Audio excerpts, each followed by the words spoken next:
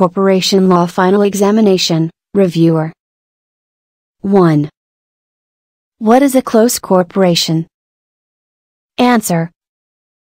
A close corporation, within the meaning of this code, is one whose articles of incorporation provides that, a. all the corporation's issued stock of all classes, exclusive of treasury shares, shall be held of record by not more than a specified number of persons, not exceeding 20, b. all the issued stock of all classes shall be subject to one or more specified restrictions on transfer permitted by this title, and c. the corporation shall not list in any stock exchange or make any public offering of its stocks of any class. Notwithstanding the foregoing, a corporation shall not be deemed a close corporation when at least 2/3 of its voting stock or voting rights is owned or controlled by another corporation which is not a close corporation within the meaning of this code. The provisions of this title shall primarily govern close corporations, provided that other titles shall primarily govern close corporations, provided that other titles in this code shall apply saltarily, except as otherwise provided under this title. Section 95, Revised Corporation Code. Note, not a close corporation when 2/3 of the voting stock, rights is owned or controlled by another corporation which is not a close corporation. B. What are the kinds of businesses that cannot qualify as a close corporation? Answer. Any corporation may be incorporated as a close corporation, except mining or oil companies, stock exchanges, banks, insurance companies, public utilities, educational institutions and corporations declared to be vested with public interest in accordance with the provisions of this code. 2. What is a non-stock corporation and what are the purposes for its creation? Answer. Non-stock corporation is one where no part of its income is distributable as dividends to its members, trustees, or officers. Any profit incidental to its operations shall be used for the furtherance of the purposes for which the corporation was organized. B. Difference between stock and non-stock? Answer. The difference are the following. As to income, in stock corporation, the income is distributable as dividends to its shareholders while in non-stock no such income is distributed. As to its purpose, stock corporation is organized for the purpose of earning profit. On the other hand, non-stock corporations may be formed or organized for charitable, religious, educational, professional, cultural, fraternal, literary, scientific, social, civic service, or similar purposes. C. Is the membership in a non-stock corporation transferable as a general rule? What is the exception? Answer. As a general rule, the membership in a non-stock corporation is non-transferable since one's membership is based on personal qualifications determined by the bylaws of the corporation unless the articles of incorporation or bylaws allows otherwise. 3. Can a close corporation conduct business continuously for a period of 5 years without having a single meeting of the board of directors? Justify your answer. 10 Pines. Answer, yes. Section 100 of Revised Corporation Code provides, when a board meeting is unnecessary or improperly held, unless the bylaws provide otherwise, any action taken by the directors of a close corporation without a meeting called properly and with due notice shall nevertheless be deemed valid if a. Before or after such action is taken, a written consent thereto is signed by all the directors, or b. all the stockholders have actual or implied knowledge of the action and make no prompt objection in writing, or c. the directors are accustomed to take informal action with the express or implied acquiescence of all the stockholders, or d. all the directors have express or implied knowledge of the action in question and none of them makes prompt objection in writing. 4. A. What is a corporation sole as a religious corporation? Answer. A corporation sole is a special form of corporation usually associated with clergy. Conceived and introduced into the common law by sheer necessity. B. What are the requirements when a corporation sole disposes, sells, or mortgages its properties? 5 points. Answer, Section 111. Acquisition and alienation of property. A corporation sole may purchase and hold real estate and personal property for each church, charitable, benevolent, or educational purposes, and may receive bequests or gifts for such purposes. Such corporation may sell or mortgage real property held by it by obtaining an order for that purpose from the regional trial court of the province where the property is situated upon proof that the notice of the application for leave to sell or mortgage has been made through publication or as directed by the court, and that it is in the interest of the corporation that leave to sell or mortgage be granted. The application for leave to sell or mortgage must be made by petition, duly verified, by the chief archbishop, bishop, priest, minister, rabbi, or presiding elder acting as corporation sole, and may be opposed by any member of the religious denomination, sect or church represented by the corporation sole, provided that in cases where the rules, regulations, and discipline of the religious denomination, sect or church, religious society, or holder concerned represented by such corporation sole regulate the method of acquiring, holding, selling, and mortgaging real estate and personal property, such rules, regulations and discipline shall govern, and the intervention of the courts shall not be necessary. 5. A.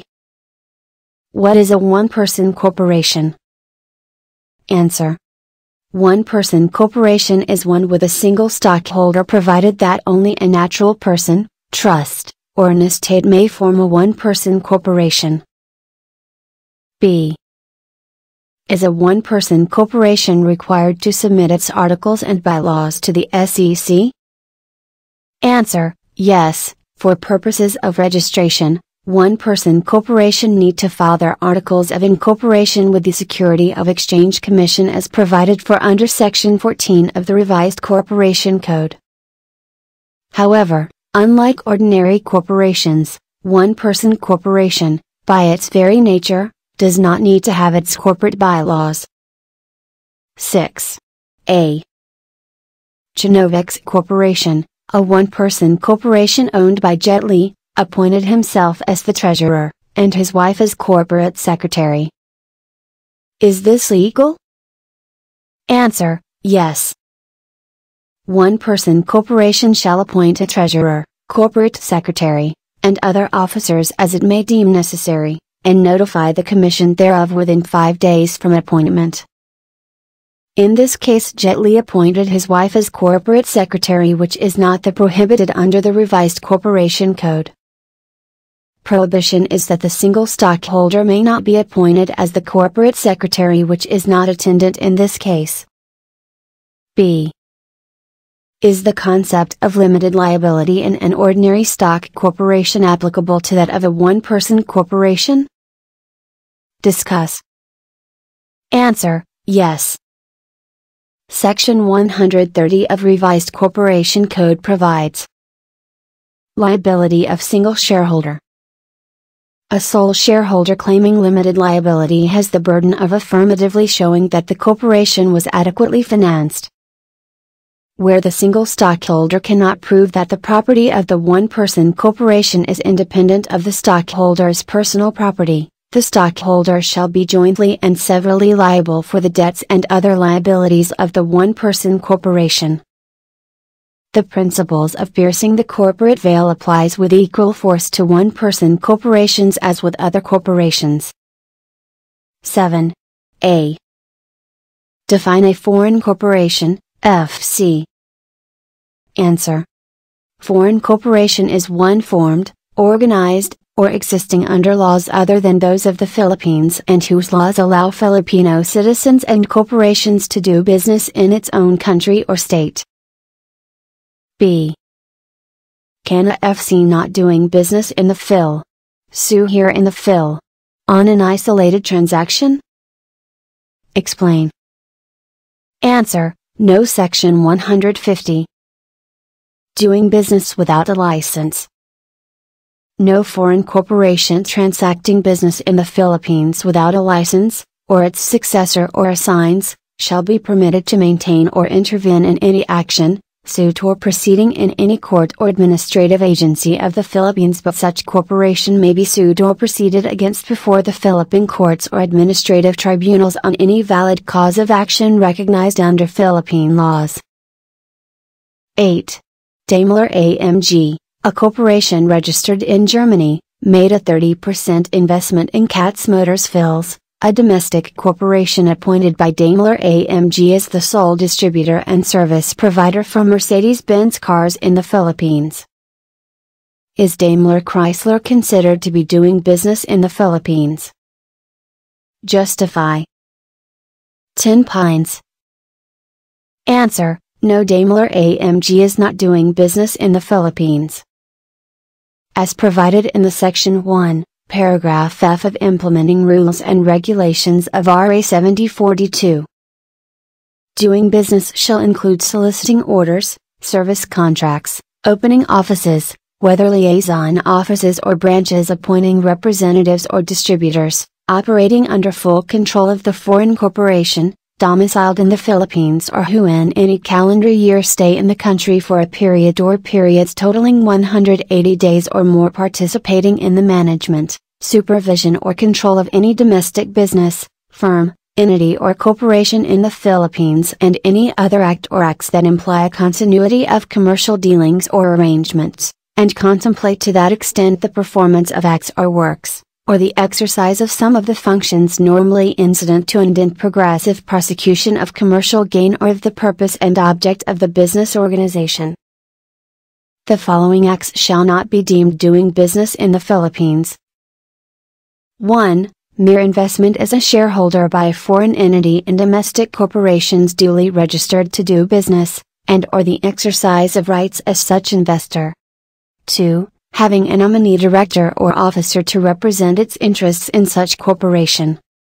3. Appointing a representative or distributor domiciled in the Philippines which transacts business in the representative's or distributor's own name and account. 4. The publication of a general advertisement through any print or broadcast media. 5. Maintaining a stock of goods in the Philippines solely for the purpose of having the same processed by another entity in the Philippines. 6. Consignment by a foreign entity of equipment with a local company to be used in the processing of products for export. 7. Collecting information in the Philippines, and 8. Performing services auxiliary to an existing isolated contract of sale which are not on a continuing basis, such as installing in the Philippines machinery it has manufactured or exported to the Philippines, servicing the same, training domestic workers to operate it, and similar incidental services. 9. La Chemise Lacoste Company, a French registered garment maker not registered in the Phil, filed a damage suit against La Lacoste Corporation, a domestic corporation, for trademark and trade name infringement in the RTC. Will the suit prosper in the context of legal standing and cause of action? Justify and discuss.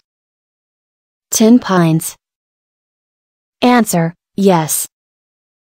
As early as 1927, this court was, and it still is, of the view that a foreign corporation not doing business in the Philippines needs no license to sue before Philippine courts for infringement of trademark and unfair competition. La Chemise Lacoste vs. Fernandez, 1994. 10. Discuss the procedures, steps in voluntary dissolution where creditors are affected. 10 Pines. Answer: Section 135. Voluntary dissolution where creditors are affected. Procedure and contents of petition. Where the dissolution of a corporation may prejudice the rights of any creditor, a verified petition for dissolution shall be filed with the Commission. The petition shall be signed by a majority of the corporation's board of directors or trustees, verified by its president or secretary or one of its director or trustees, and shall set forth all claims and demands against it, and that its dissolution was resolved upon by the affirmative vote of the stockholders representing at least two-thirds of the outstanding capital stock, or at least two-thirds of the member at a meeting of its stockholder or members called for that purpose. The petition shall likewise state, a. the reason for the dissolution, b. the form, manner, and time when the notices were given, and c. the date, place and time of the meeting in which vote was made. The corporation shall submit to the Commission the following: 1. A copy of the resolution authorizing the dissolution, certified by a majority of the Board of Directors or Trustees and countersigned by the Secretary of the Corporation, and 2. A list of all its creditors. If the petition is sufficient in form and substance, the Commission shall, by an order reciting the purpose of the petition, fix a deadline for filing objections to the petition, which date shall not be less than 30 days nor more than 60 days after the entry of the order. Before such date, a copy of the order shall be published at least 1 week for three consecutive weeks in a newspaper of general circulation published in the municipality or city where the principal office of the corporation is situated, or if there be no such newspaper, then in a newspaper of general circulation in the Philippines, and a similar copy shall be posted for three consecutive weeks in three public places in such municipality or city. Upon 5 days notice given after the date on which the right to file objections as fixed in the order has expired, the Commission shall proceed to hear the petition and try any issue raised in the objections filed, and if no such objection is sufficient, and the material allegations of the petition are true, it shall render judgment dissolving the corporation and directing such disposition of its assets as justice requires, and may appoint a receiver to collect such assets and pay the debts of the corporation. The dissolution shall take effect only upon the issuance by the Commission of a certificate of dissolution. 11. What is the right of appraisal of a stockholder? What are the instances when such right can be exercised? Answer. Appraisal right is the right of a descending stockholder to demand appraisal and payment of the fair value of his stocks from the corporate. It allows a stockholder who dissents and votes against a proposed corporate action to withdraw from the corporation by demanding payment of the fair value of his shares. Shareholders typically invoke their appraisal rights when their company is being acquired or merged and they believe the price being offered is too low.